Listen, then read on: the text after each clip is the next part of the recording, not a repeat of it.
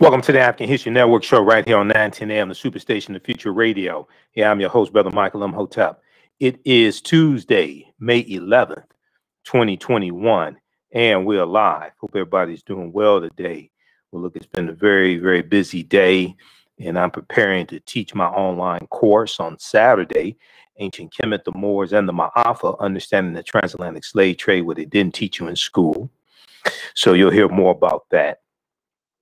On yesterday's show, we talked about the Stoner Rebellion of 1739 that started September 9th, 1739, and it led to the Negro Act of 1740 in South Carolina. The Negro Act was signed into law on May 10th, 1740 in South Carolina, and that's going to lead to um, uh, the Sundry Moore Act, of 1790 in South Carolina, dealing with the Sundry Moors.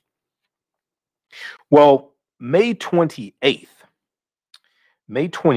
is the anniversary of the signing of the Indian Removal Act of 1830, which pushed the Choctaw, Chickasaw, Creek, Cherokee, and Seminole Indians off their land in southeastern United States, Georgia, Tennessee, Alabama, North Carolina, and Florida, that area.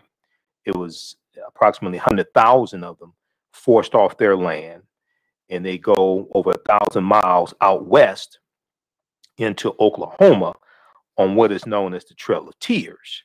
Now, many people have heard of that story of the Trail of Tears, but a lot of people did not know that there were Africans on the Trail of Tears as well, because the Choctaw, Chickasaw, Creek, Cherokee, and Seminole Indians all owned African slaves as well.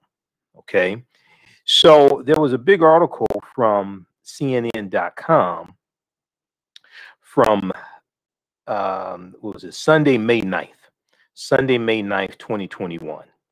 Native Americans weren't alone on the Trail of Tears. Enslaved Africans were too. Native Americans weren't alone on the Trail of Tears. Enslaved Africans were too. So we're going to talk some about this history today. And then this ties into the history of Black Wall Street in Tulsa, Oklahoma, the Greenwood District in Tulsa, Oklahoma. We know that June 1st is the 100th anniversary of the Tulsa Race Massacre. And, a lot of times people say that it was North Tulsa, the Greenwood District, where African Americans lived because of segregation. Many people say, okay, that was an all-black town. Well, it was predominantly African American because you had Creek Indians who lived in North Tulsa also.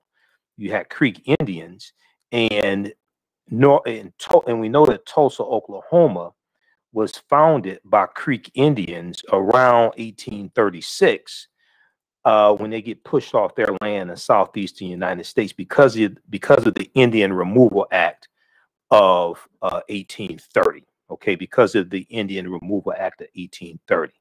So all of this history is tied together.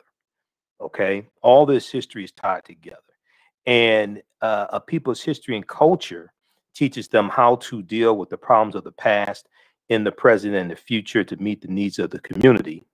But also, as Dr. Leonard Jeffries and Professor James Small, two of my teachers, as they teach us that African history and culture gives us our foundation. It gives us our values, our interests, and our principles, our VIPs, our values, our interests, and our principles. And this influences this gives us a cultural paradigm that we see reality through. And it's our values, our interests, and our principles that give us our self-esteem, our self-development, and our self-worth. Okay. So all of this is connected. So we're going to talk about that on today's show. We'll deal with Native Americans were not alone on the Trail of Tears. Enslaved Africans were on the Trail of Tears also. And then there's an update in the Andrew Brown case as well out of Elizabeth City. The family of Andrew Brown, as well as attorneys for the family, were able to view more footage today of the killing of Andrew Brown. And it further confirms what they say, that Andrew Brown was executed. It further confirms them saying that Andrew Brown was unjustly killed, that he was executed. So we have an update there. And then also there was a story from, I saw a story from newsone.com dealing with Tim Tebow and Colin Kaepernick.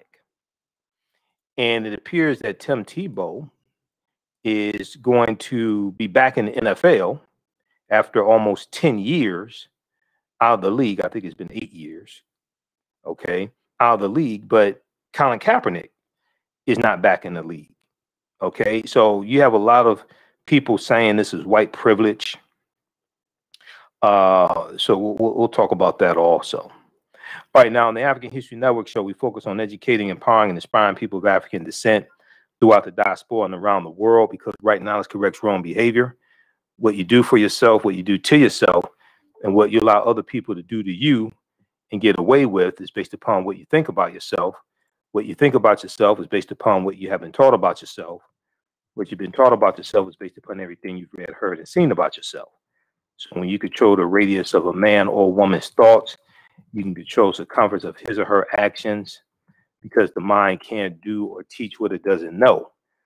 Now, we deal with a number of different topics here on the African History Network show. We deal with current events in history, politics, education, economic empowerment, entrepreneurship, love, sex, health, relationships, love, sex, health issues, and much, much more. Sign up for our email newsletter. Text the word Kemet, Kemet, to 22828.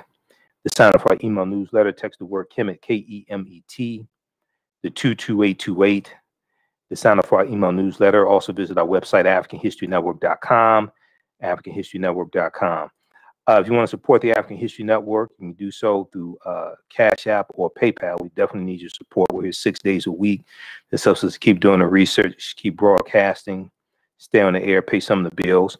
$sign the AHN show through Cash App, $sign the AHN show through Cash App, or through PayPal, paypal.me/the AHN show, paypal.me/the AHN show, or at our website, AfricanHistoryNetwork.com. You can also register for the online course that I teach on Saturdays, 12 noon to 2 p.m. Eastern Standard Time. Ancient Kemet, the Moors, and the Maafa, understanding the transatlantic slave trade, what they didn't teach you in school. We deal with thousands of years of history and what led up to the transatlantic slave trade taking place. So we do a class live. All the sessions are recorded and they are archived. You can go back and watch them over and over again. As soon as you register, you can watch the class we just did this past Saturday. The class is regularly $130, on sale $80. I do a PowerPoint presentation. We have video clips, book references, articles. You're going to learn a lot. We just posted the link here, so you can register for that. As soon as you register, you can start watching the content. All right, we're coming up here on the break. You listen to the African History Network show right here on 910 a.m. the Superstation and Future Radio. I'm Michael Imhotep. We'll be back in a few minutes. Stand by, everybody. Stand by.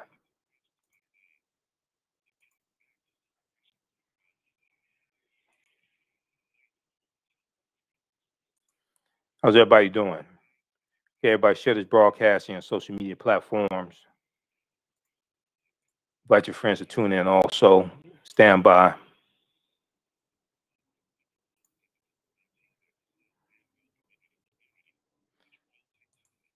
All right, back from break in 3 minutes.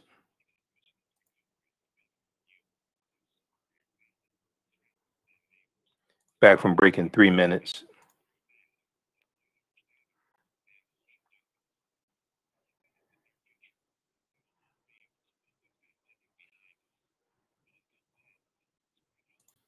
Okay, we've got Ruby. Hey, Ruby, did you email me? I gave you my email address yesterday, last night. Did you email me, Ruby? Stand by. Okay, we got Eric, Larry.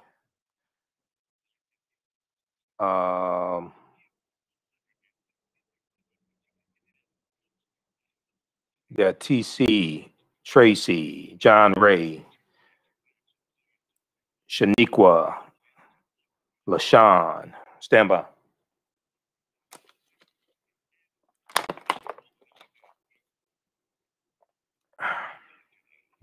Stand by, everybody.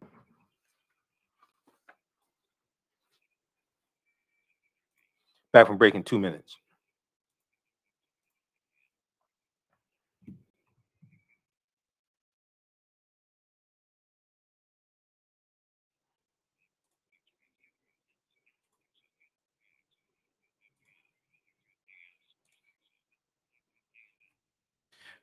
So I heard from a few people they really liked the show yesterday when we dealt with the Stoner Rebellion. I'll be re-airing that after this show.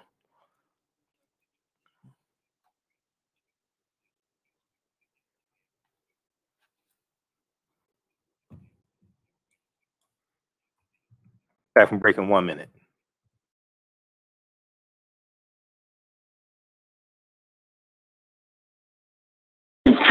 The Superstation, Detroit's only African-American talk radio.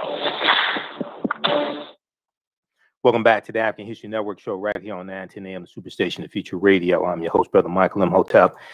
It is Tuesday, May 11th, 2021, and we are live. All right, so right before the break, we were talking about some of the topics we're going to discuss today, and I talked about the Trail of Tears. This really ties into history, you know. What you do for yourself, what you do to yourself, and what you allow the people to do to you and get away with is based upon what you think about yourself. What you think about yourself is based upon what you've been taught about yourself. What you've been taught about yourself is based upon everything you've read, heard, and seen about yourself.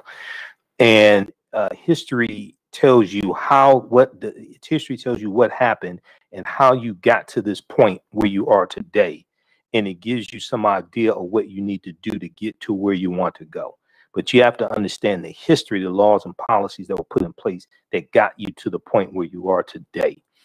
Okay, so if we look at this dealing with the Trail of Tears, okay, and this ties into the Indian Removal Act of 1830, as well as the Choctaw, Chickasaw, Creek, Cherokee, and Seminole Indians, okay.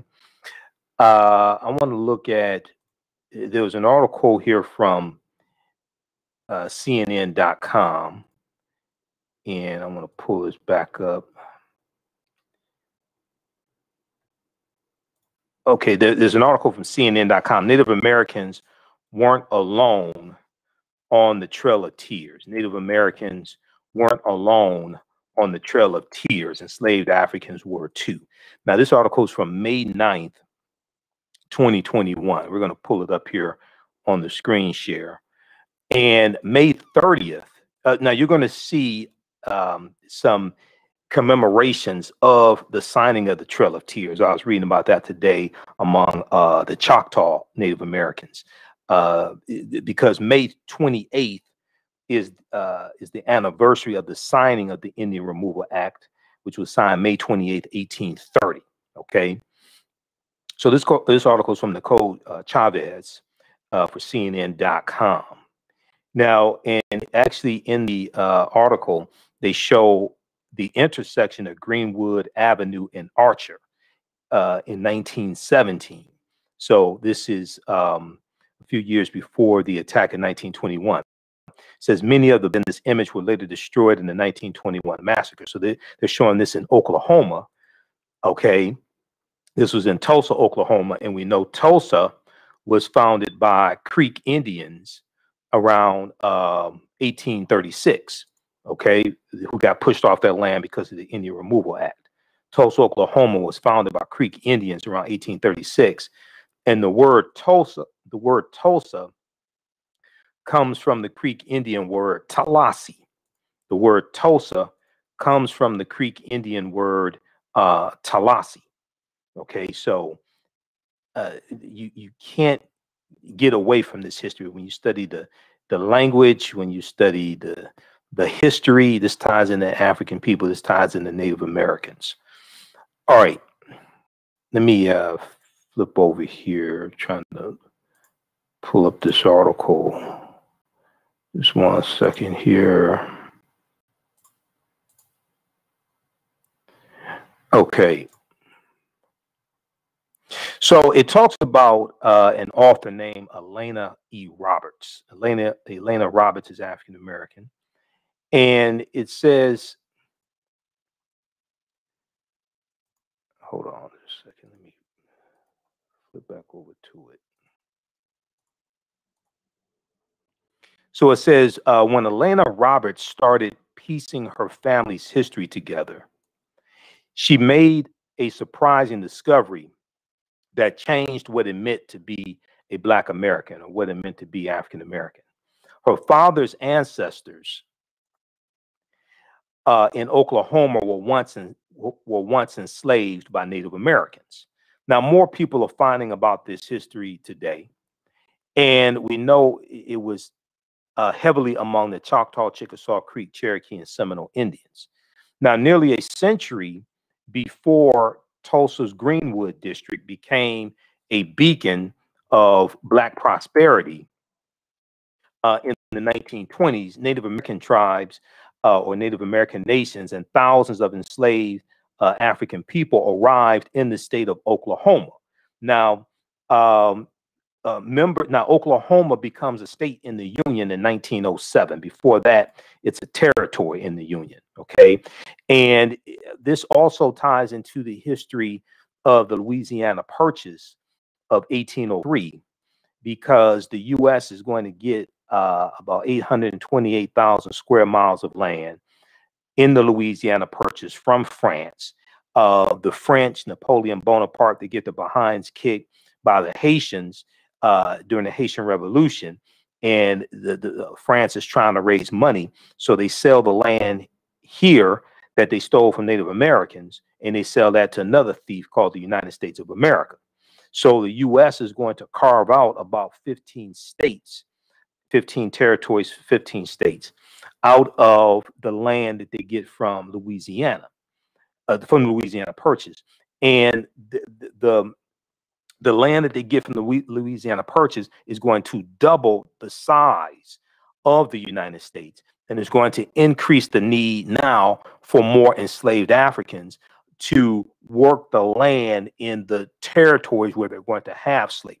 They try to keep a balance between free states and enslaved states, but it's going to increase the need in some of these territories for enslaved Africans. This is the Louisiana Purchase of 1803, which came about because of the Haitian Revolution.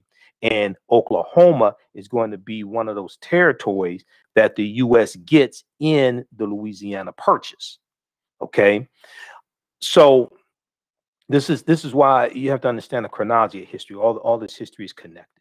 Okay, and I hated history when I was in school, by the way, because they taught white history largely. I hated history when I was in school. It wasn't until I got to college that I really started having an interest in history outside of the classroom. Now, members of the 5 tribes, or what are also known as the 5 civilized tribes of Native Americans, because they took on the ways of white people. We'll talk about that in just a minute. The Chickasaw, Cherokee, Choctaw, Creek, and Seminole Native American nations. Members of these 5 tribes have been forced out of their homelands in the deep South. Okay, Georgia and Tennessee, Alabama, North Carolina, and Florida, leading to the exodus known as the Trail of Tears. Now, Elena E. Roberts says owning slaves, or owning African slaves, was a part of their strategy to assimilate into American society, and it allowed them to be seen as different from other Native American people and as more civilized. Okay, now Elena Roberts is an associate professor of history at the University of Pittsburgh. Now, Elena Roberts, and here's a picture of her. Maybe I'll interview her on the show.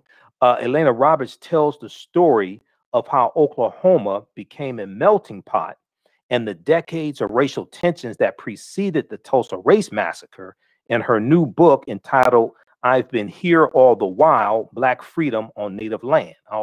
I've been here all the while, Black freedom on native land. Now, speaking of being here all the while, those that are enrolled in my online course, we talk about this. You've also heard the interviews I've done with Dr. David Imhotep, author of the book, The First Americans Were Africans, Documented Evidence. Okay. African people are the original Native Americans. Now, what I mean by this is I'm not saying the transatlantic slave trade did not happen. That happens thousands of years later. I'm saying when you read his book and you look at the evidence, the Khoisan, who have the oldest DNA on the planet and go all around the world, the Khoisan, who were the ancestors to the Ainu and the Twa, the Khoisan were here in this land, going back at least 51,700 years ago in the territory today known as South Carolina. And this is before the people who we call Native Americans come into existence. And, you know, we're making voyages from Africa to from here back and forth. So this was our land stolen from us a number of times. So we have to understand this. Yes, the transatlantic slave trade happened. You want to understand a chronology of thousands of years of history leading up to the transatlantic slave trade starting in 1441 with the Portuguese going into Mauritania. But just because African people had been here for tens of thousands of years, that does not mean that hundreds of thousands were still not brought to this land. You can go back to 1526 with the Spanish taking Africans into the territory called South Carolina. This is before the British colonies were set up starting in 1607 in Virginia. Okay, so we have to understand this chronology of history. All right, how's everybody doing? 313-778-7600 is the calling number if you have a question or comment. 313-778-7600 is the calling number if you have a quick question or comment. And then also, if you want to support the African History Network, $, the AHN Show through Cash App, $, the AHN Show through Cash App, also through PayPal, paypal.me/the AHN Show. All right, let's continue here. So, Elena E. Roberts, Associate Professor of History at the University of Pittsburgh, is the author of the book, I've Been Here All the While, Black Freedom on Native Land. And she tells the story of how Oklahoma became a melting pot and the decades of racial tensions that preceded the Tulsa Race Massacre that began January 1st, 1921. And you have the events May 30th and May 31st of 1921 that precipitated the race massacre. Now, for Elena E. Roberts, the 1921 Tulsa Race Massacre is only a portion of the complicated history of African American, Native American, and white people, or European Americans in Oklahoma. After the Civil War is 1861 to 1865, these five Native American nations signed a treaty with the United States government abolishing slavery, because many of these Native American nations wanted to hold on to their African slaves after the Civil War ended. Okay. And they said basically they didn't have to give up their slaves because they were sovereign nations. All right. So yeah, the Civil War ended, but we still want to keep our slaves. Now, the other thing that's important to understand is that all five nations of what are known as the five civilized tribes of Native Americans, all five of them fought on behalf of the South during the Civil War, okay, because they wanted to maintain slavery. Okay, so all five of them fought on behalf of the South during the Civil War as well. Okay, now they're going to sign the Indian treaties of 1866 with the U.S. government, and they're going to get, territory. And what happens is they're going to be put on Indian reservations. Okay, they're going to be put on Indian reservations. The reason why is because prior to the Civil War, they were on Indian territories. They had Indian territories. And what's going to happen is because they, when they signed these treaties for these Indian territories prior to the Civil War, there were clauses in those treaties that stated that they can never take up arms against the Union. Well, these treaties most likely were in English, and a lot of them didn't speak English. So when they fought on behalf of the South in the Civil War, and we know the South seceded from the Union, starting with South Carolina, December 20th, 1860, they committed treason against the Union. This violated their treaty. So the Indian territories are going to be taken back. They're going to be put on Indian reservations. All right. So all this history is connected. Now, after the Civil War, the 5 tribes signed a treaty with the U.S. government abolishing slavery. Those formerly enslaved by the tribes known as freedmen, black freedmen. So you hear them referred to as freedmen or freed people. They built churches and schools. Now, it's interesting that after slavery, they were called freedmen or freed people. Notice how many of us say we're descendants of slaves, not descendants of former slaves or descendants of freed people, descendants of black freedmen, descendants of black freed people. Because after, like when you look at the Freedmen's Bank was a bank created by the federal government for formerly enslaved Africans. It wasn't called the former slave bank. It's called the Freedmen's Bank. You're going to see after slavery, they refer to as freedmen. So you have to ask the question, right? Why do we put our ancestors back into a state that they were freed from? Why do we put our ancestors back into a state of slavery that they were freed from? When you go study during Reconstruction, they're referred to as freedmen. So why do we keep putting them back into a state that they were freed from? Maybe it's because we think like slaves. Just a thought.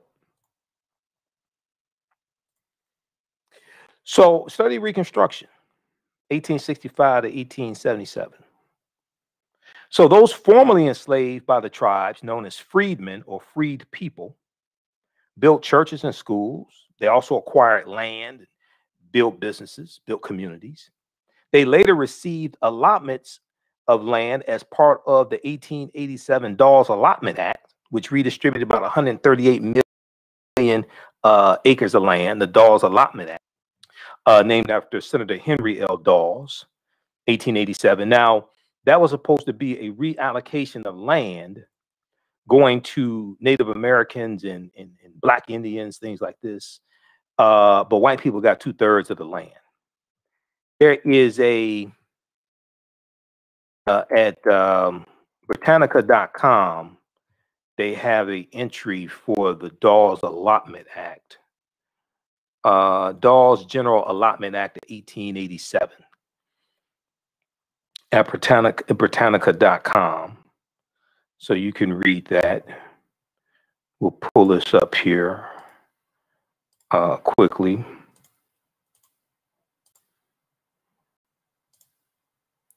Dawes General Allotment Act, 1887.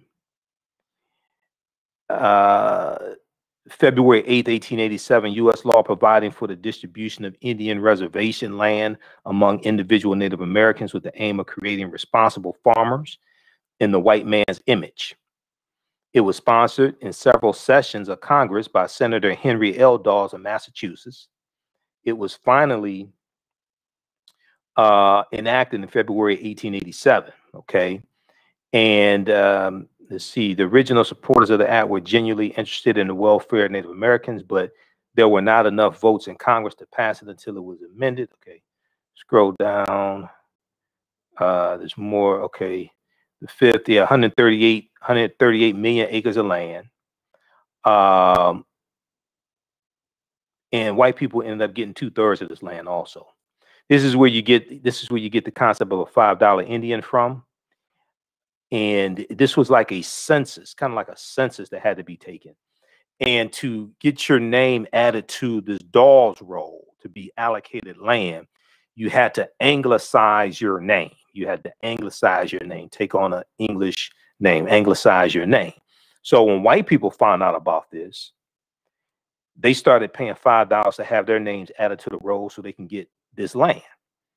Okay. Kind of like how white people found out about the $5 billion in loan forgiveness and in aid in the $1.9 trillion American Rescue Plan for African American farmers and Native American farmers and Hispanic farmers and Asian American farmers. And then they started suing the government saying we're being discriminated against. But you didn't say anything when you got $26 billion in 2020 from the Trump administration, and African American farmers got 20.8 million, 1/10 of 1% out of $26 billion. You were silent. Kind of like that. You know, we've talked about that here on the show. Okay. There was an interview with the Washington Post that U.S. Department of Agriculture Secretary Tom Vilsack did March 25th. Okay. March 25th. And Tom Vilsack laid out this history. And you have people like Senator Lindsey Graham from South Carolina,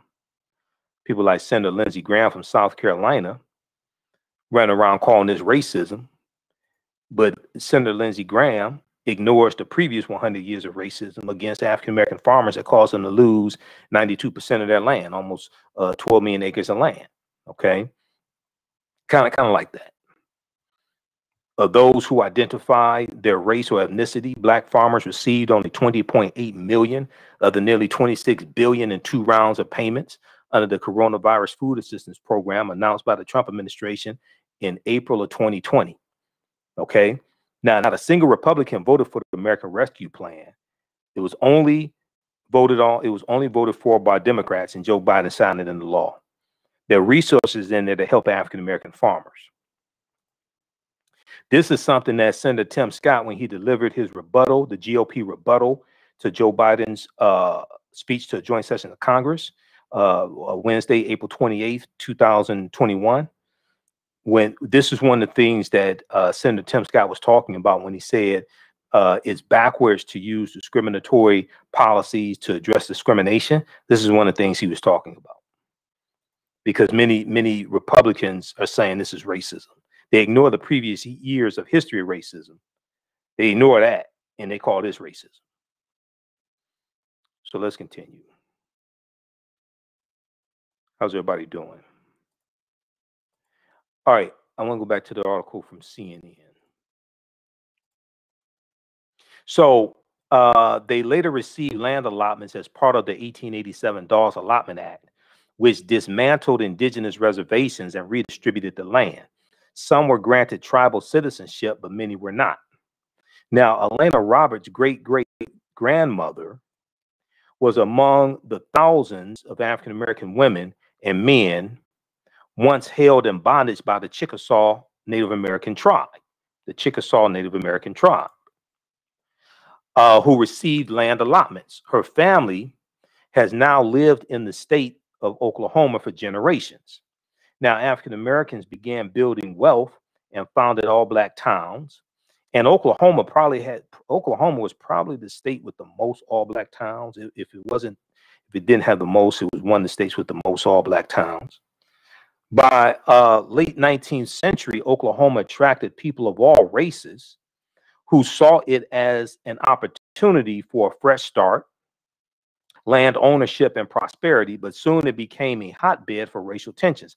Now, oil is going to be discovered in the early 1900s in Oklahoma, and this is going to cause people of all races to come in, but especially African Americans, because we saw it as a land of opportunity where we could work and acquire land and be independent. Now, Elena Roberts recently spoke with CNN about her book, The Quest for Land and Freedom in the Years Leading to the Tulsa Race Massacre, and how learning about Oklahoma's past changed her views on race. Okay, so they have an excerpt of the interview here. You can check that out. So she was asked, it can be hard to talk about this period of history because of how complex it is and because it involves several communities of color. What would you tell people who prefer to avoid this complicated conversation, like many Republicans? Many Republicans don't want to talk about this history and don't want to talk about racism and slavery and things like this. Elena E. Roberts said, it's certainly difficult. It's not the happy narrative that we sometimes want to think about. I think that if we want to come together today and form interracial coalitions, like last year's Black Lives Matter protests and how people of different races have come together to fight against anti-Asian hatred in a powerful and honest way, we need to acknowledge the past and the issues that we've had there. Well, we need to acknowledge the past regardless, whether you have interracial coalitions or what have you. And even the abolitionist movement, you know, you had a lot of African-American abolitionists, you know, during slavery, but you had white abolitionists also working alongside African-American abolitionists as well. So even if you don't have interracial coalitions, we need to understand this history. America needs a massive history lesson. Americans are very ignorant of history. She was asked a question, in the case of the formerly enslaved African-Americans, they had a chance to leave Oklahoma after emancipation. And as you mentioned in the book, blend as African-Americans in the United States territories, but many stayed, including your great-grandmother. Why? So Elena Roberts said, I argue that it's really the land and the communities that they built within these Indian nations that ends up being more important to them than political rights.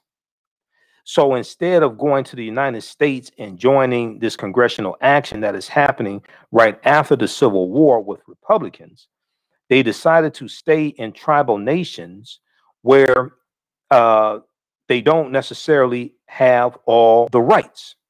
For my ancestors in Chickasaw Nation, they don't have rights as citizens at all, but being able to really stay together with their communities and being able to own land is more important to them.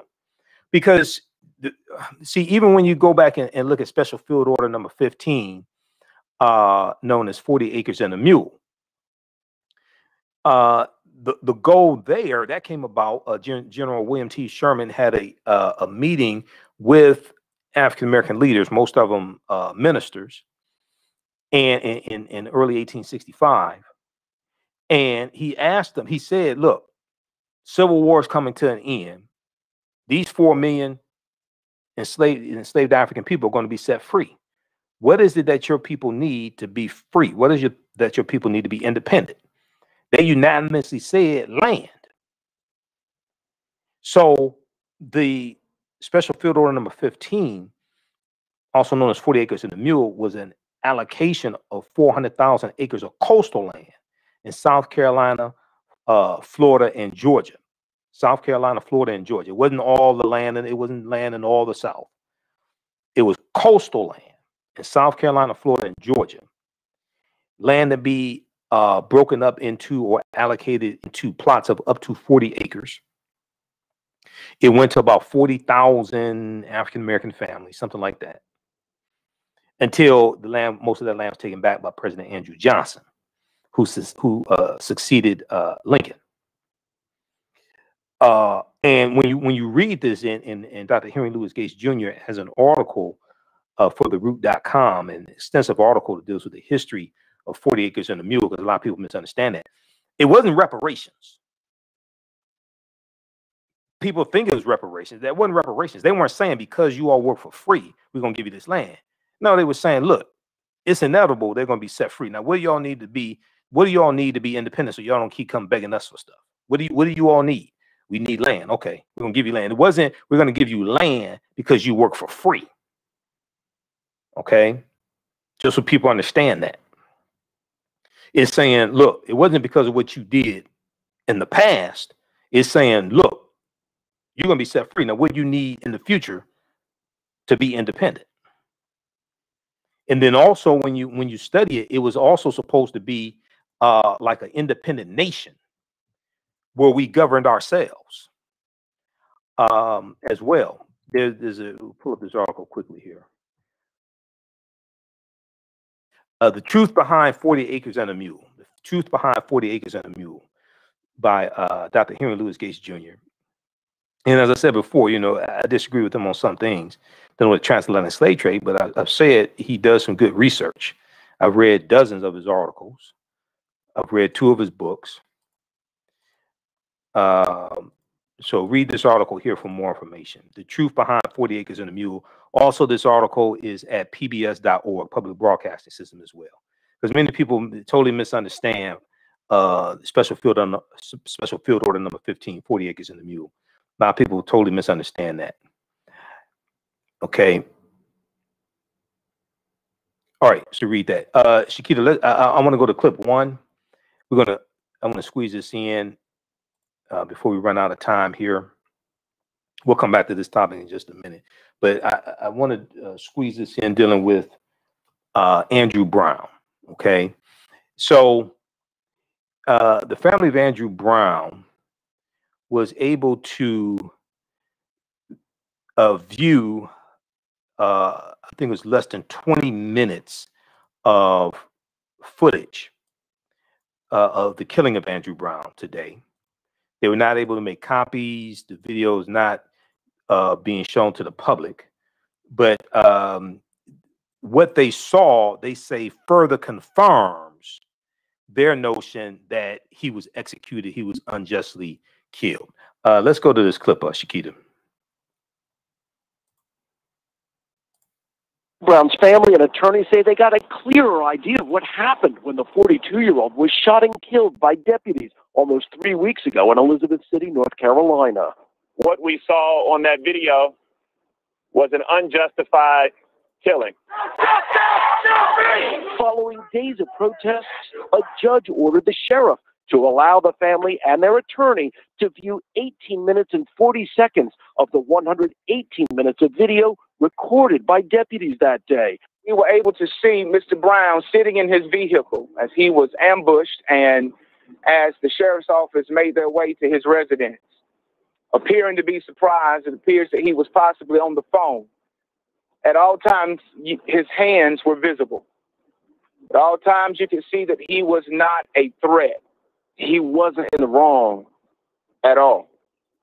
What's in the light? What's in the dark gonna come to the light?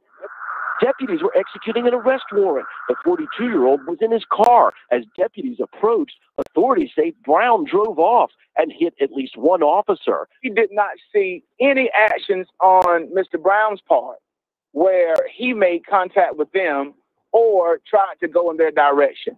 The SWAT team opened fire. According to a family-ordered autopsy, a final deadly shot hitting Brown in the back of his head. In court 2 weeks ago, a lawyer representing the deputies said they were justified. We believe that the shooting was justified.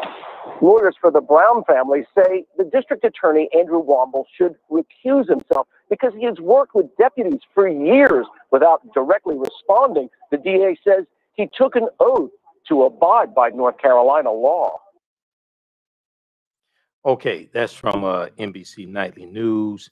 There's an article from CNN also dealing with this case as well.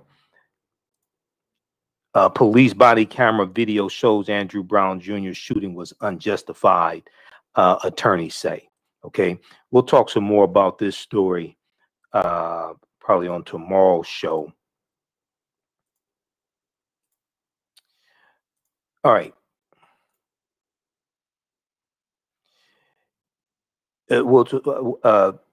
Chance Lynch, who's one of the Brown family attorneys, said he and the family were able to watch 6 videos.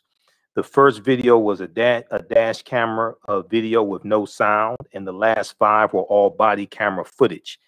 Attorney Chance Lynch said, "We were able to see some critical footage that yields some truth and transparency to what we thought we would see from the beginning."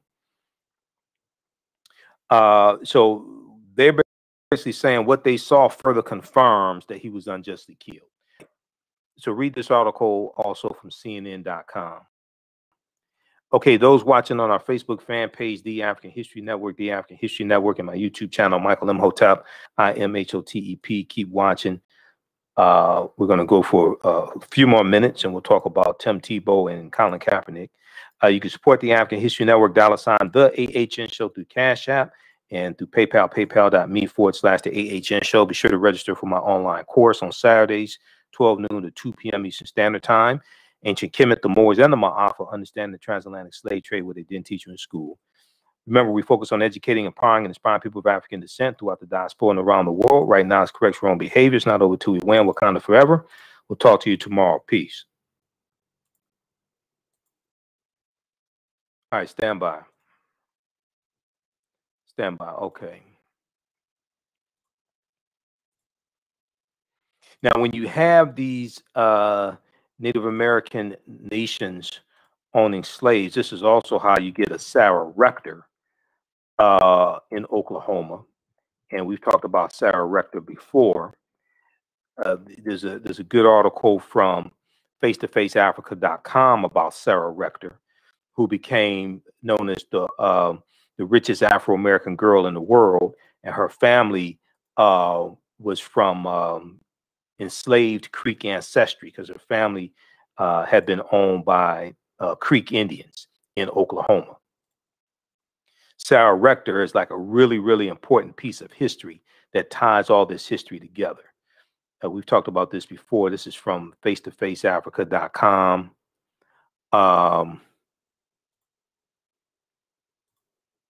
Meet Sarah Rector, the 12-year-old who became America's youngest Black millionaire in 1913.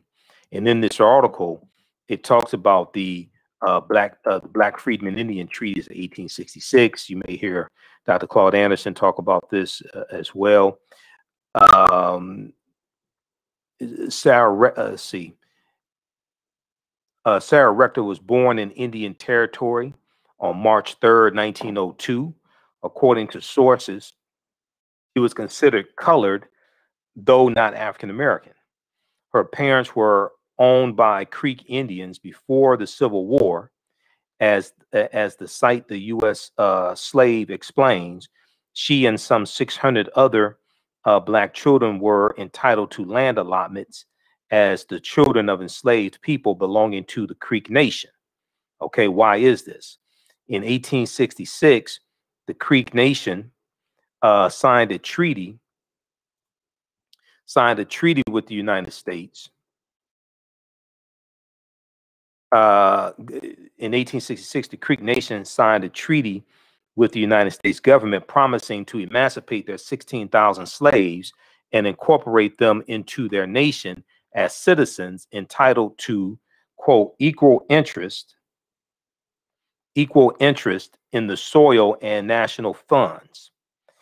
2 decades later, the federally imposed Dawes Allotment Act that we just talked about, the Dawes Allotment Act of 1887, sparked the beginning of the total assimilation of the Indians of the so-called 5 civilized tribes by forcing them to live on individually owned lots of land instead of communally, as they had done for centuries. Okay, that ties into the Black Freedmen Indian Treaties of 1866. Okay, so read the rest of this article. Meet Sarah Rector, the 12-year-old who became America's youngest Black millionaire in 1913. All right, so this is why it's important to understand a chronology of history, cause and effect. Okay, historical events don't happen in a vacuum. They are the culmination of a sequence of historical events. Okay, they are the culmination of a sequence of historical events that lead to a larger event taking place. If you read the book by Hannibal B. Johnson, I've done an extensive lecture dealing with the history of Black Wall Street in Tulsa, Oklahoma. If you read this book here by Hannibal B. Johnson, Black Wall Street from Riot to Renaissance in Tulsa's historic Greenwood District. This book, when I was preparing for a lecture I was doing dealing with the history of Black Wall Street. I read this book, and he deals with the Black Freedmen Indian treaties in here. That ties into the history of Tulsa, Oklahoma. That ties into the history of the Greenwood District and Black Wall Street. All of this history is connected. Okay, all this history is connected. Okay, who we have here? Everybody share this broadcast on your social media platforms. How's everybody doing? Okay. All right. All right, so let's continue here. And let me refresh the screen. I want to make sure we have a good connection.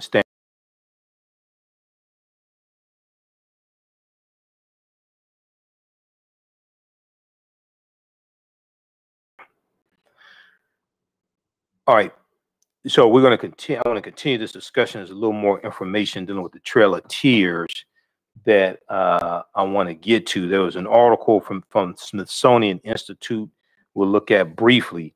Then there's also some good information from history.com dealing with the Trail of Tears. Okay, we'll look at that here in just a minute.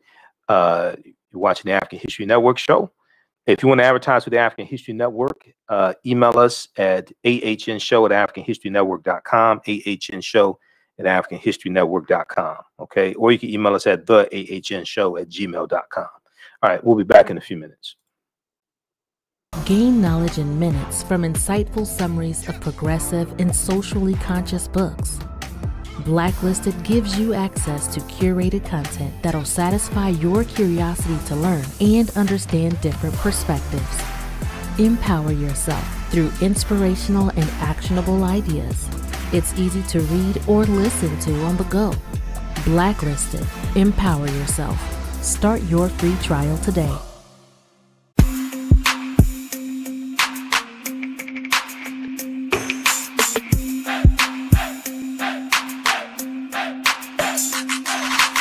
Are you getting ready for fall or winter? We have the solution for all seasonal clothing needs.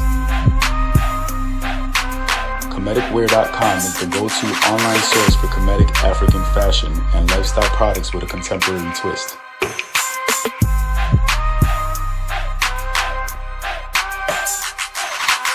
We're committed to offering unique styles reflecting our African heritage.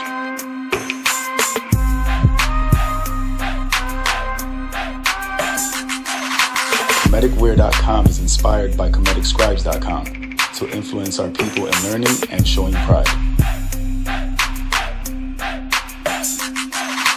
Please visit our website at Kemeticwear.com.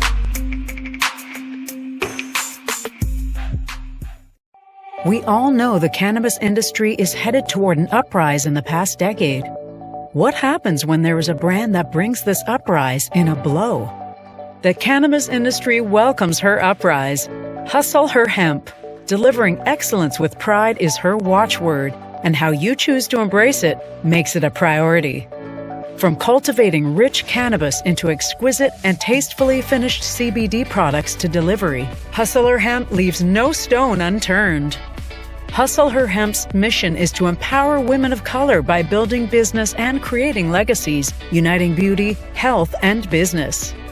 We are a pure definition of how we want the CBD industry to become in the future. While we are redefining innovation, we bring the same energy to improving the quality of life. Hustle Her Hemp is the new uprise.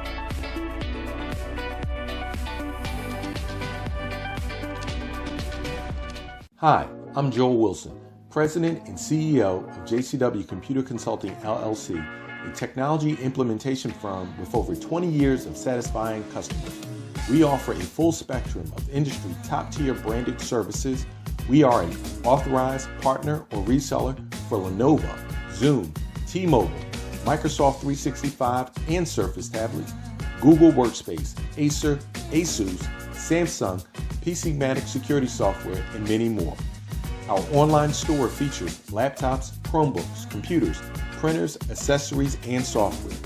Businesses, take advantage of our free 1-hour Zoom tech consultation and know we offer top nationwide high-speed internet service providers, voice over IP, and cellular phone services.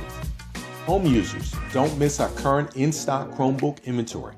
Please visit us at jcwcc.com or call 215-879-6701. Welcome back to the African History Network show. Okay. All right, let's continue here. Briefly dealing with the Trail of Tears. So we talked about Sarah Rector, we talked about the article from CNN also. Very quickly here, I want to, there's a good piece from history.com dealing with the Trail of Tears. And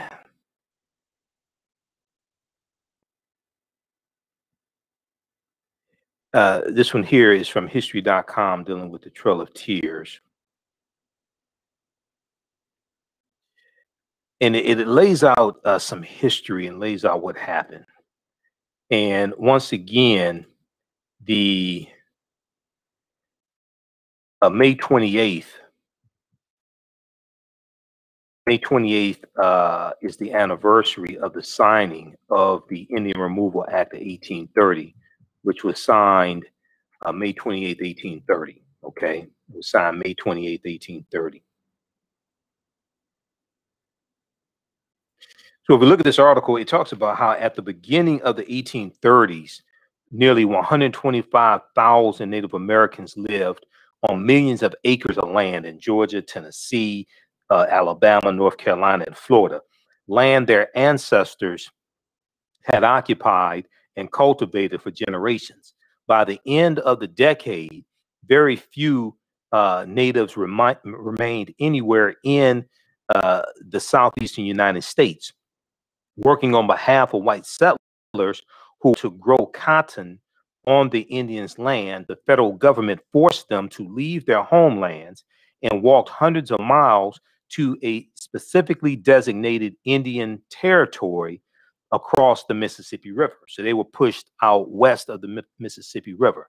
This difficult and sometimes deadly journey is known as the Trail of Tears. So it talks about the Indian problem. What is America to do with these Native Americans that many white people in America thought were savage? Okay, they thought they were savage and killers and heathens and pagans and all types of things like this. Now, white Americans, particularly those who lived on the western frontier, feared and resented the Native Americans they encountered, but yet they stole their land anyway. To them, American Indians seemed to be an unfamiliar alien people. Well, that's how we thought of white people too, but anyway, who occupied land that white settlers wanted and believed they deserved. Now, some officials in the early years of the American Republic, such as President George Washington, believed that the best way to solve this Indian problem was simply to civilize the Native Americans. But in civilizing the Native Americans, that meant to teach them to be white. Now, the goal of this civilization campaign was to make Native Americans as much like white Americans as possible by encouraging them to convert to Christianity, learn to speak and read English, and adopt European-style economic practices, such as individual ownership of land and other property, including, in some instances in the South, owning African slaves. Now, the process, this is why history is so important, because it tells you how you got to this point that you're in. The same process that they use to teach Native Americans, the five civilized tribes of Native Americans, teach them how to be white.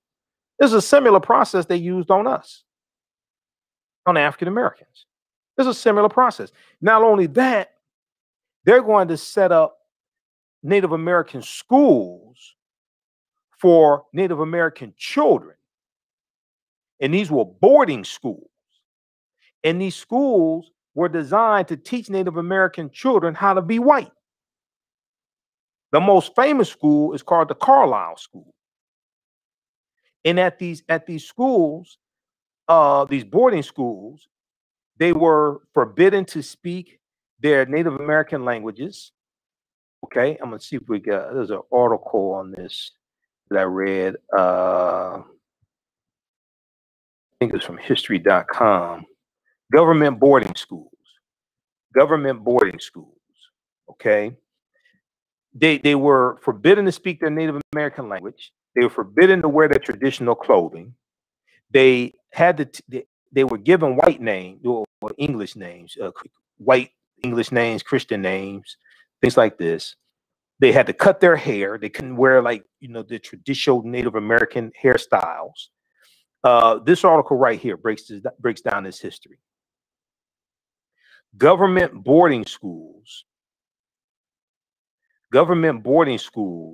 once separated Native American children from families. Government boarding schools once separated Native American children from families. Once they returned home, Native American children struggled to relate to their families after being taught that it was wrong to speak their language or practice their religion.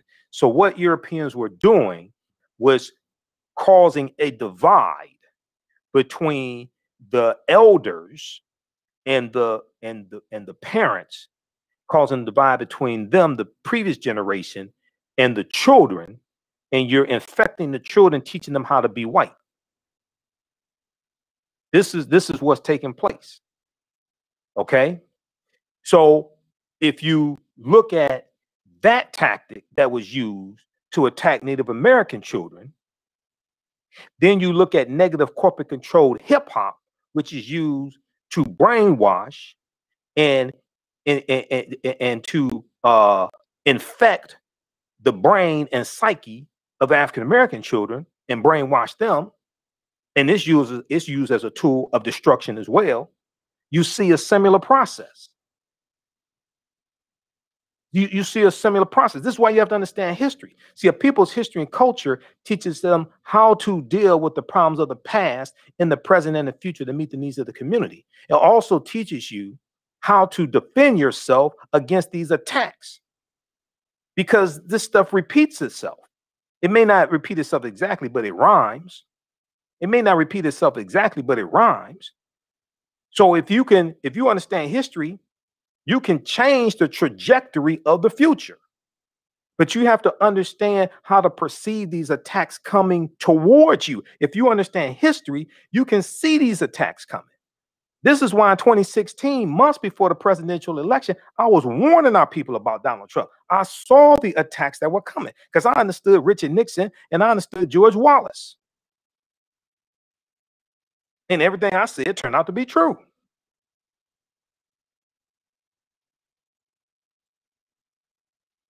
Okay. So read this article here. In 1879, okay, the Carlisle School is the most famous Native American school, the Carlisle Indian Industrial School. How many people have never heard of this information before? The Carlisle Indian Industrial School was a government-backed institution that forcibly separated Native American children from their parents in order to kill the Indian in him and save the man. In 1879, U.S. Cavalry Captain Richard Henry Pratt opened a boarding school in Carlisle, Pennsylvania. But it was not the kind of boarding school in which that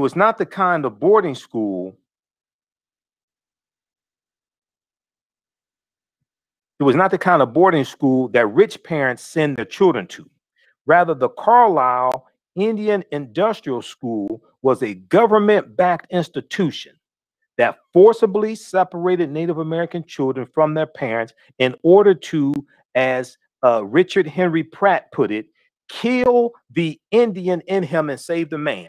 Over the next several decades, Carlisle served as a model for nearly 150 such schools that were set up to teach Native American children how to be white. There was approximately 150 schools like this in America. They opened around the country. like the 1887, there it is again, the Dawes Allotment Act of 1887. Politics is the legal distribution of scarce wealth, power, and resources, and the writing of laws, statutes, ordinances, amendments, and treaties, their adoption, interpretation, and enforcement. This is why you have to understand history, and policies and laws are intersected. They intersect. They're combined. Okay. Like the 1887 Dawes Allotment Act that reallocated Native American land, or the Bureau of Indian Affairs 1902 haircut order specifying 1902 haircut order specifying that men with long hair could not receive rations. Native American boarding schools were a method of forced assimilation. The end goal of these measures was to make Native people more like white Anglo-Americans who had taken over their land, where they used some of these same tactics on African Americans. This is why many of us still have our slave masters' names, or former slave masters' names. At boarding schools, staff forced indigenous students to cut their hair and use Anglo-American names because they're teaching them to see reality through the eyes of Europeans. So they're forcing European culture on them and stripping them of Native American culture, turning them against their parents and their grandparents and their ancestors. They forbid the children from speaking their native language and observing their religious and cultural practices. Does that sound familiar? And by removing them from their homes, the schools disrupted students' relationships with their families. And by removing them from their homes, the school disrupted students' relationships with their families and other members of the Native American tribe. Once they returned home, children struggled to relate to their families after being taught that it was wrong to speak their language or practice their religion. So this shows children of an Apache tribe before and during their time at the Carlisle Industrial School. They were taught to be white. Many of us have been taught to be white. But we don't understand it. See, your history and culture acts as an immune system that protects you from attackers coming in and attacking you. It acts as an immune system. When you strip away that immune system, you become sick, you become infected.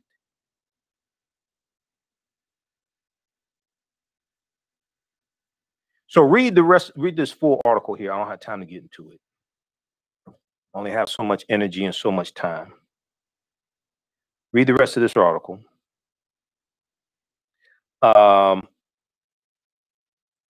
We'll continue now. I want to go back to, because all this history is tied together.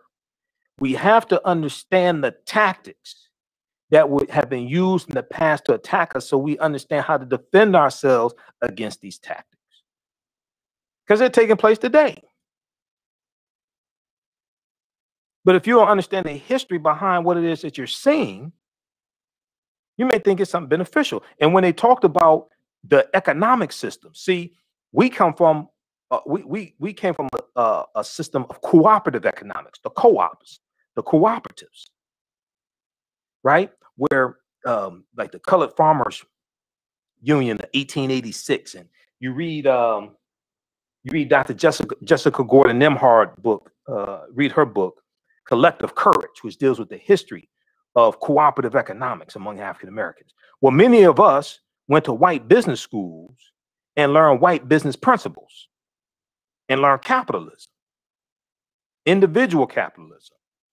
And then we brought white business principles back to the African American community, where historically we had a history, like the Colored Merchants Association, founded in about 1928, coming out of the Negro Business League, which was created by Booker T. Washington. You had all these cooperatives where we collectively we were members in these organizations, collectively own these organizations, many times collectively own businesses, but we pooled resources together. This is how we made it. But then when we went to white business schools and learned white business principles and learned about individual capitalism, and then brought these white business principles back to the African American community and implement them. They may work for your family, but they don't work in general for the collective. And then when you break up the cooperatives, you help to break up the cooperation. When you break up the cooperatives, you help to break up the cooperation, because for the cooperatives to work, you have to cooperate.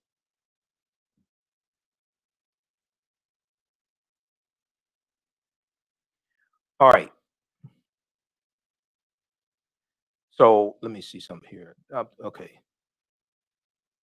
So let's go back to this one here, dealing with the Trail of Tears from History.com. Trail of Tears.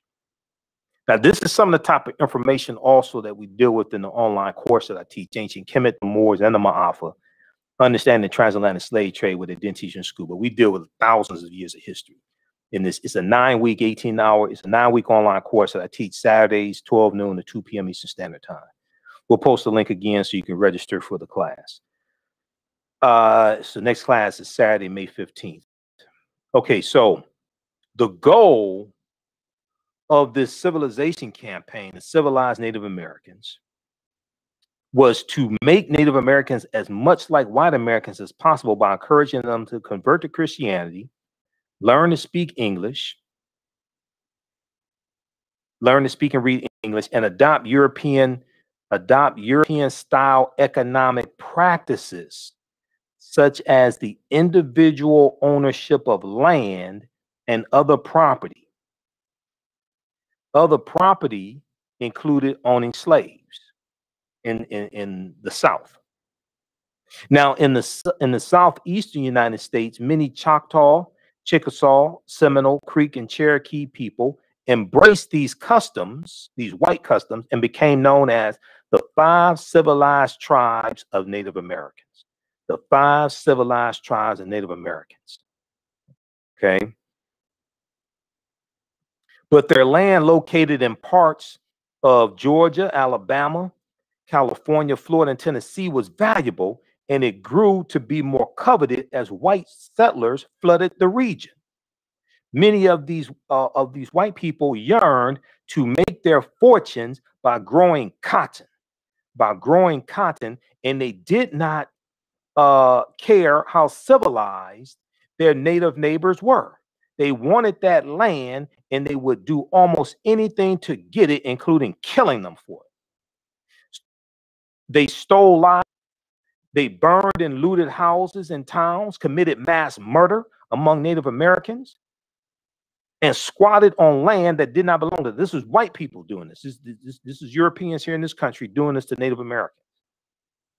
And some Native Americans were African people also, because we intermixed into these populations. And see, going back to the first Americans were Africans, documented evidence by Dr. David Imhotep.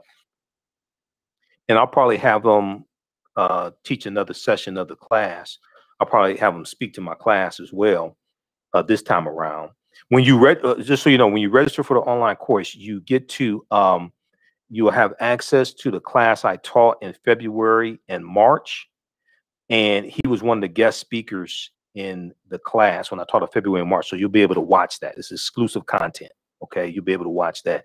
Also, Sister Nubia Wardford, who's a cultural anthropologist, she spoke to my class as well. You'll be able to watch that also. We dealt with the African queens at antiquity in ancient Africa. So when you deal with African people who were here when Europeans came to this land, European settlers came here, some of these groups of African people get reclassified as Native Americans also. That's the other thing. Okay, that's the other part of history that gets left out. This is why 1619, even though 1619 is an important year, I mean, it's like we were here for thousands of years before 1619. This is one of the problems with the 1619 project. It does not deal with the history of African people in this land going back thousands of years. Okay, now this is the book I was looking for by Dr. Jessica Gordon Nemhard, Collective Courage, Collective Courage, A History of African American Cooperative Economic Thought and Practice. This deals with our deep, rich history of the co-ops and how we economically empowered ourselves. Everything from the Free African Society to the Colored Merchants Association. We have a deep, rich history of economic development through the co-ops, the cooperatives. All right, let's see here. Okay, so then they talk about Andrew Jackson, all this. Read the rest of this, okay? I don't have time to get through all this. You have Donald Trump's favorite president, white supremacist Andrew Jackson. Read this article from history.com, Trail of Tears, okay? And let me see, any removal, Andrew, okay. Let me get to the highlights because I have some notations here that I'm, Indian problem, okay, Indian problem, stole livestock when southern states were determined to take ownership of Indian lands who would go, okay. Indian removal, Andrew Jackson. Andrew Jackson had long been an advocate for Indian removal as an Army general. He had spent years leading brutal campaigns against the Creeks, the Creek Indians in Georgia and Alabama, and the Seminoles in Florida. We know a lot of Seminoles were Africans and rental slaves, things like this. The Seminoles in Florida, campaigns that resulted in the transfer of hundreds of thousands of acres of land from Indian nations to white farmers. So Florida was Spanish territory up until about 1821. And one of the reasons why the U.S. wanted that land in Florida is because a lot of African slaves were running into Florida, living with Native Americans. Okay, because Florida was free territory. It was Spanish territory. It is free territory up until about 1821, when right around 1821, the U.S. takes over that territory. Okay. All right. This is a deep history. This is why you have to understand the chronology of history. Now, as president, Andrew Jackson continued this crusade against Native Americans. In 1830, he signed the Indian Removal Act. It was May 28, 1830. He signed the Indian Removal Act, which gave the federal government the power to exchange native-held land in the Cotton Kingdom east of the Mississippi River for land to the west of the Mississippi River in the Indian colonization zone, that the United States had acquired as part of what? The Louisiana Purchase of 1803. The Louisiana Purchase of 1803. And the Louisiana Purchase came about because the Haitians beat the hell out the French, okay, during the Haitian Revolution. This Indian territory was located in present-day Oklahoma. This is why you have to understand the chronology of history. It's one of my teachers, Akaba Hiawatha Kamene, says historical events. He says to understand the existence of something, you must first understand the pre-existence of existence. To understand the existence of something, you must first understand the pre-existence of existence. Now, the law required the government to negotiate removal treaties fairly, voluntarily, and peacefully, but we know they don't do that. It did not permit the president or anyone else to coerce native nations into giving up their land. However, white supremacist President Andrew Jackson and his government frequently ignored the letter of the law and forced Native Americans to vacate lands they had lived on for generations. In the winter of 1831, under threat of invasion by the U.S. Army, the Choctaw became the first nation to be expelled from its land altogether. They made the journey to Indian territory on foot, some bound in chains, and marched double file, one historian writes, and without food, supplies, or help from the U.S. government. Thousands of people died along the way. It was one Choctaw leader. One Choctaw leader told an Alabama newspaper, it was a trail of tears and death. A trail of tears and death. The Indian removal process continued. In 1836, the federal government drove Creek Indians from their land for the last time. 3,500 of the 15,000 Creeks who set out for Oklahoma did not survive the trip. And it's going to be right around 1836. when the Creek go into Oklahoma, they're going to found an area they call Tallahassee. Tallahassee became Tulsa, Oklahoma. Tulsa is from a Creek Indian word, Tallahassee. Read the rest of this. Okay, I don't have time to get through all this. Trail of Tears from history.com. History.com is the official website of the History Channel. Okay. Now, lastly, there was an article, and then we'll get to Tim Tebow in just a second. We'll talk about that for a few minutes. There was a piece from a big article from SmithsonianMag.com that I was looking at and I referenced a couple of days ago. Now, this also ties into Lewis Cass. Now, Lewis Cass is the white man who Cass Technical High School is named after. Famous Cass Technical High School here in Detroit, my alma mater. And Lewis Cass was a slave owner. Now, from reports, he owned one slave. But I posted this article a couple of days ago, and there was a building renamed, a state building renamed. It was named after Lewis Cass, and it was renamed. Let me see if I can pull this up. But it deals with the history of Lewis Cass. Lewis Cass was the Secretary of State under President Andrew Jackson's administration. And Lewis Cass helped to carry out the Indian Removal Act that not only pushed Native Americans off their land, but pushed African people off their land also, because some of the people who were on the Trail of Tears were African people because they were owned by these Native American nations. Okay. So let's see here. What's the name of that article? Retracing Slavery's Trail of Tears. Retracing Slavery's Trail of Tears. This is a big article from the SmithsonianMag.com from the Smithsonian Institute.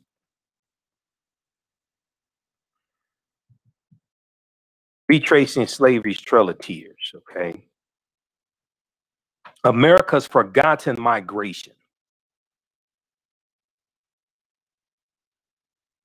Now, I want people to understand. People who understand their history and respect themselves don't name their institutions after their oppressors. They don't name their institutions after the oppressors that helped carry out genocide against their own people. They don't name their institutions after people who helped kill their ancestors. They name their institutions after people who helped to liberate them, not keep them oppressed. This is why Cass Technical High School, the name needs to be changed. Why the hell would you have a school named after a white supremacist like Lewis Cass? That makes no sense. But some of us gain prestige and gain self-esteem from closer proximity to white supremacy. Retracing Slavery's Trail of Tears. Retracing Slavery's Trail of Tears. This is from SmithsonianMag.com, Smithsonian Institute, their website, their magazine. America's Forgotten Migration. The journey of 1 million African Americans from the tobacco South to the cotton South. Okay, and it talks about the forced migration of African Americans, African people, African slaves as well. This one here. I don't have time to get deep into this. We may do a separate. We may do something separate on this, but check out this article. This is I think maybe about 15, 20 pages, something like that. This article. Let me go to very quickly here. Let me go to page 5. Just a second. Okay. Slave Trail of Tears. The Slave Trail of Tears is the great. The Slave Trail of Tears is the great missing migration, a 1,000-mile long river of people, all of them Black or African, reaching from Virginia.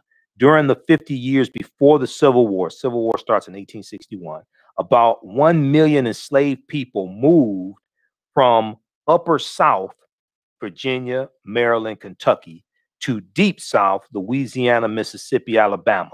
They were made to go, deported, you could say, having been sold. This forced resettlement was 20 times larger than Andrew Jackson's Indian removal campaigns of the 1830s, even though there were Africans then also on the Trail of Tears, that one in the 1830s. About a third of those people with the Native Americans, about a third of them, somewhere around that, were African slaves. And now I've heard some people say some of them were servants or whatever. Okay. All right. That makes you feel better and sleep better at night. This forced resettlement was 20 times larger than Andrew Jackson's Indian removal campaigns of the 1830s, which gave rise to the original Trail of Tears as it drove tribes of Native Americans out of Georgia, Mississippi, and Alabama. It was bigger than the immigration of Jews into the United States during the 19th century, when some 500,000 arrived from Russia and Eastern Europe. It was bigger than the wagon train migration to the West, beloved of American lore. This movement lasted longer and grabbed up more people than any other migration in North America before 1900. Okay, this is about a million, because you know the Great Migration of 1915 to 1970, you have between 6 to 7 million African Americans migrating out of the South, up north, and out west. The drama of a million individuals going so far from their homes changed the country, changed the United States. It gave the Deep South a character it retains to this day, and it changed the slaves themselves, traumatizing uncountable families. But until recently, the slave trail was buried in memory. The story of the masses who trekked 1,000 miles from the tobacco South to the cotton South sometimes vanished in an economic tale, one about the invention of the cotton gin, which is around 1793, and the rise of King Cotton. It sometimes sank into a political story, something to do with the Louisiana Purchase of 1803 and the first Southwest, the young states of Alabama, Mississippi, Louisiana, and Texas. Historians know about the slave trail during the last 10 years, a number of them. Edward Baptist, he's a Facebook friend of mine, Edward Baptist, historian Edward Baptist, Stephen Dale, Robert Mestad, Walter Johnson, Joshua Rothman, Calvin Schermerhorn, Michael Tadman, and others have been writing the million-person migration back into view. Okay, so read to this. This is a long article here. This is from Smithsonian Mag. Retracing Slavery's Trail of Tears. Retracing Slavery's Trail of Tears. This happens after the this happens after the Trail of Tears in the 1830s. And this is a Trail of Tears of 1 million. This is a journey of 1 million African Americans from the tobacco South to the cotton South.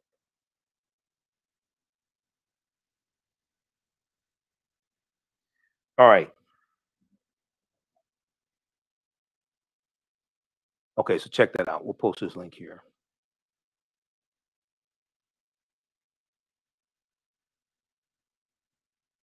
Right now, if you, let's see. Be sure to register for the online course that I teach, Ancient Kemet, the Moors, and the Maafa.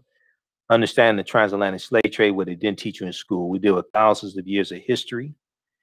And we do what led up to the transatlantic slave trade taking place. I do a PowerPoint presentation. We have articles, like some of the articles are shared here. It's about 50 articles that I deal with in the class, something like that. So it's like some really deep articles, video clips, book references, everything. Okay. We do the classes live on Saturdays, 12 noon to 2 p.m. Eastern Standard Time. And then all the sessions are recorded also, so you can watch it over and over again. Ancient Kemet, the Moors, and the Maafa, understand the transatlantic slave trade, what they didn't teach you in school. Okay. So check that out. Now, lastly, I want to deal with this last topic here. And let me see how much time we have, because I really feel like doing this tomorrow. This deals with Colin Kaepernick and white privilege, and Tim Tebow and white privilege. Okay. Let me set this up. Okay. We'll squeeze this in here, talk about this for a couple of minutes. You're watching the African History Network show, and we'll be back in a few minutes. Stand by.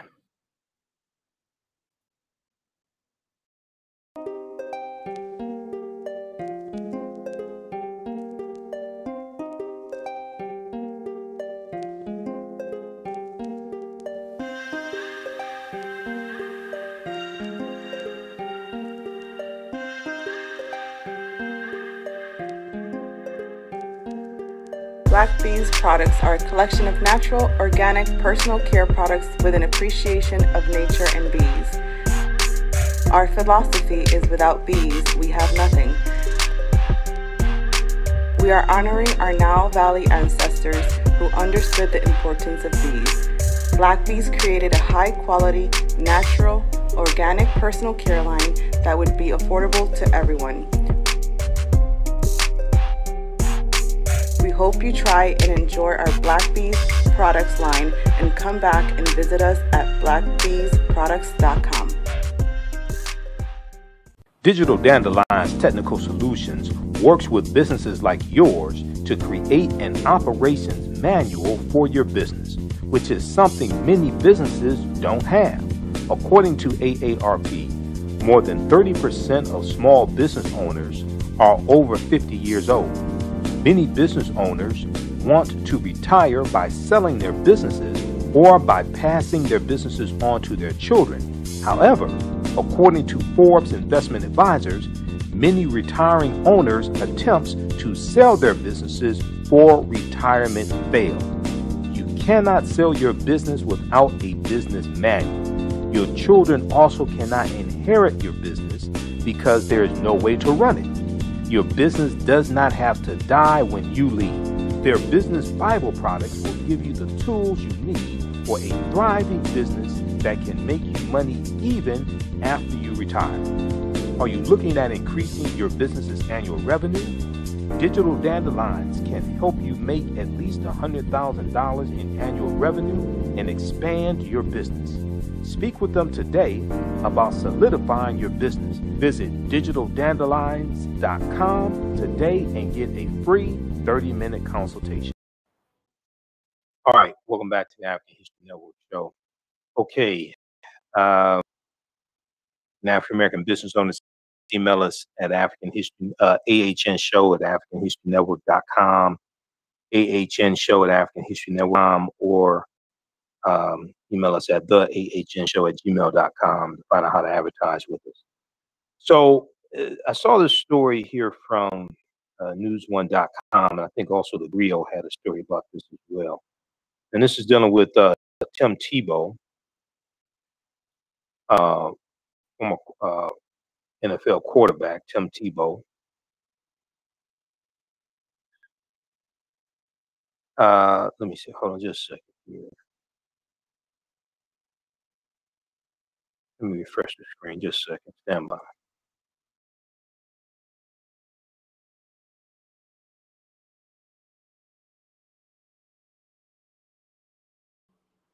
All right.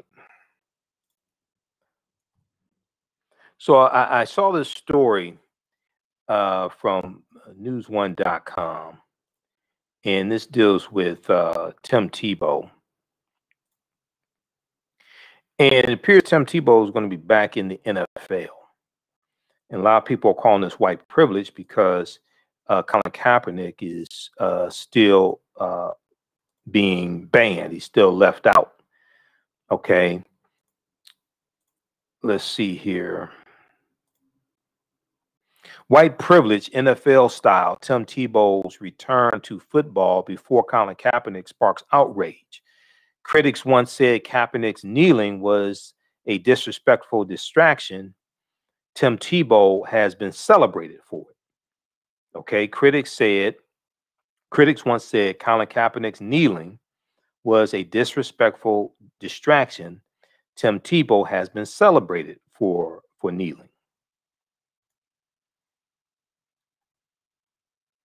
Now, I mean, here's a picture of Tim Tebow kneeling, and Colin Kaepernick. So the expected signing of white former NFL player Tim Tebow, who has not played pro football,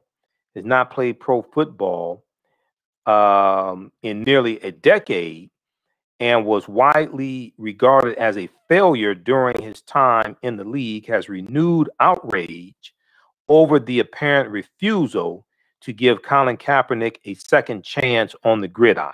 Okay. An apparent refusal to give Colin Kaepernick a second chance on the gridiron. Now, Kaepernick hasn't played since about 2016. Okay. But he was better. He was a better quarterback on his worst day than Tim Tebow ever was. Now,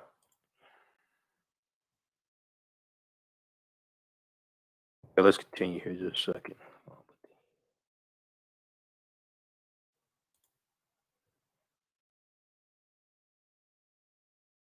All right, let's continue.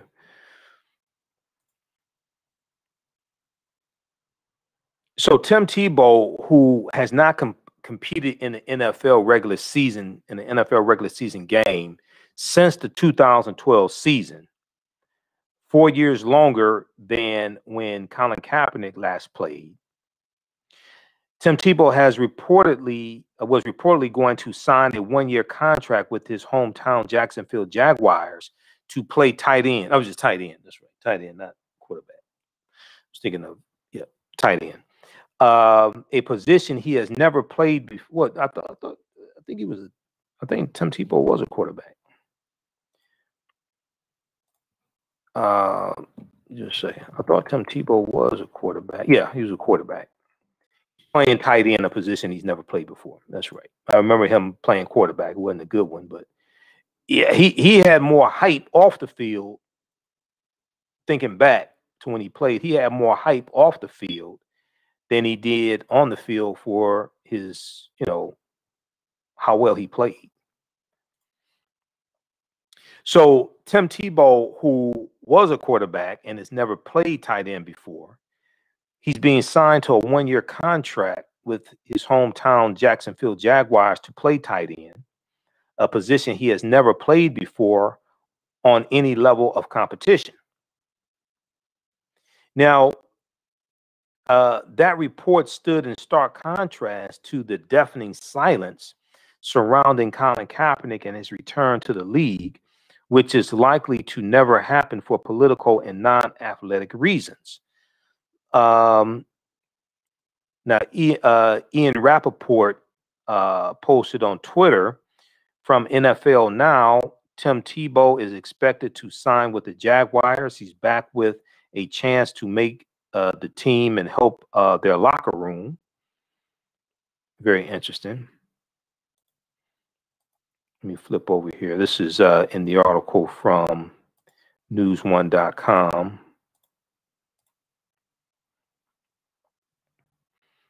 Okay. And then May 10th, 2020. Now, that report stood in stark contrast to the deafening silence surrounding Colin Kaepernick and his return to the league, which is likely to never happen for political and non-athletic reasons. Waiting for Colin Kaepernick to sign with the Jaguars as a tight end too. Wait, no, Josina Anderson posted on Instagram. Now, one critic referred to the scenario as white privilege NFL style, white privilege NFL style. Stephen Pasquale said Tim Tebow finding a team and Colin Kaepernick can't. White privilege NFL style. Tebow can't throw, never could, never played tight end, and hasn't played in what, 8 years? Explain it to me like I'm 5 years old. Now, Bossip, the website Bossip brought attention to NFL veteran Dez Bryant's reaction as disbelief upon learning that Tim Tebow could sign a new contract. Dez Bryant, who is currently a free agent, said, quote, understands how hard it is to get on a team and stay on a team, end quote, even with talent, Bossip wrote. Dez Bryant tweeted, so Tebow haven't played an NFL game in damn near a year, damn near a decade, I should say, damn near a decade. It's that simple. No hate, but you got to be kidding me. Now, the Heisman Trophy winning quarterback, whose success in college translated to him playing in a total of 35 regular season games and 1 playoff game over the course of 3 seasons, Tim Tebow is an icon in pop culture, notably because of his expressed Christian faith. There's no scenario in which Tim Tebow provides more use on the football field than Colin Kaepernick. Absolutely zero, said Grant Liffman on Twitter. Okay, so check out the rest of these comments. Ahmed Ali on Twitter said, interesting how the same people that are praising Tim Tebow for his values outside football see Colin Kaepernick's values as a distraction. Taking a knee. They both took knees. Ahmed Ali said, interesting how the same people that are praising Tim Tebow for his values outside of football see Colin Kaepernick's values as a distraction. Now, never mind that Kaepernick once led his team to the Super Bowl while Tim Tebow has played in just 1 playoff game. Joe Prano on Twitter said, remember, Colin Kaepernick isn't in the NFL because he was a terrible quarterback. He brings a media circus everywhere. He hasn't played in years. Kneeling is disrespectful. Okay, and they show Tim Tebow kneeling.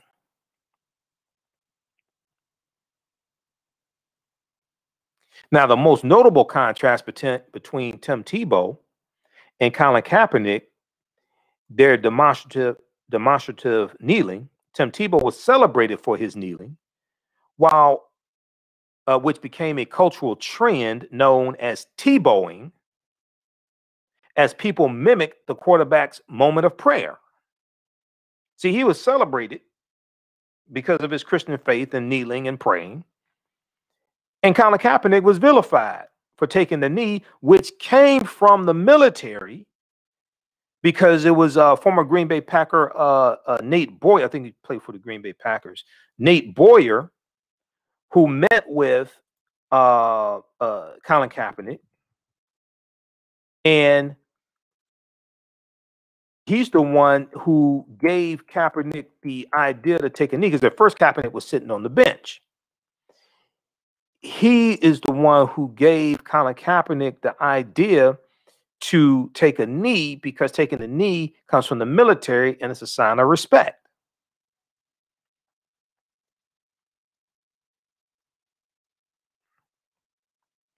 There's an article here from Seahawkshire.USA today about Nate Boyer. I think he played for the Green Bay Packers, I think. Nate Boyer, not unpatriotic to kneel before the American flag. Okay. Seattle Seahawks, played for the Seattle Seahawks. He was a Green Beret and played for the Seattle Seahawks.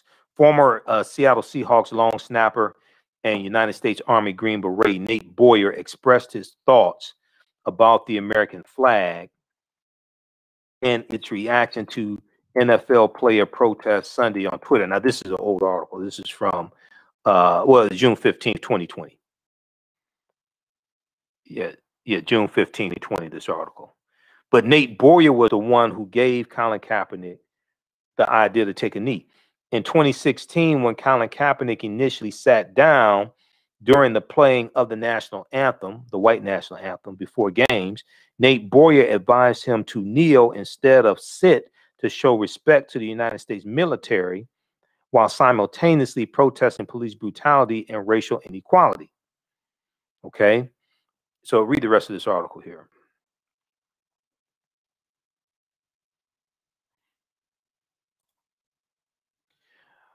All right, so you have some people saying Tim Tebow coming back into the NFL, and he's been out, what, 9 years, something like that.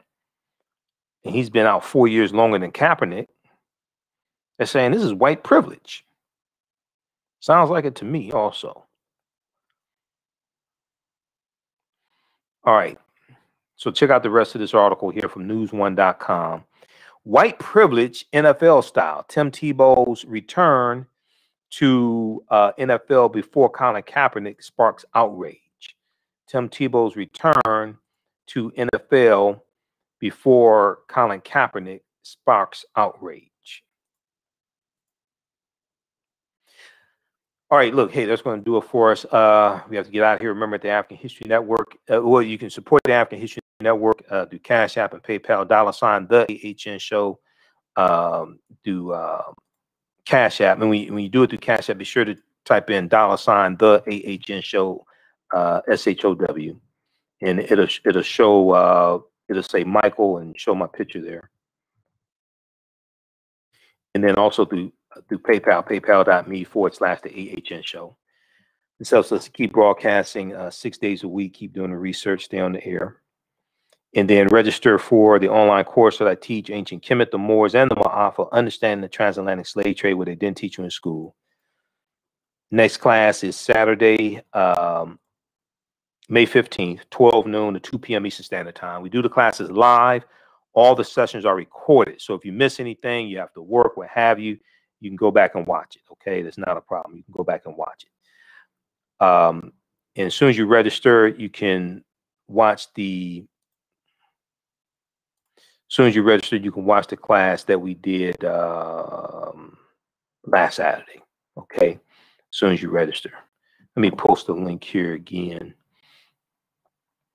So it's a 9-week online course that I teach. We do thousands of years of history. Even after the course is over with, you'll still have access to view the course also.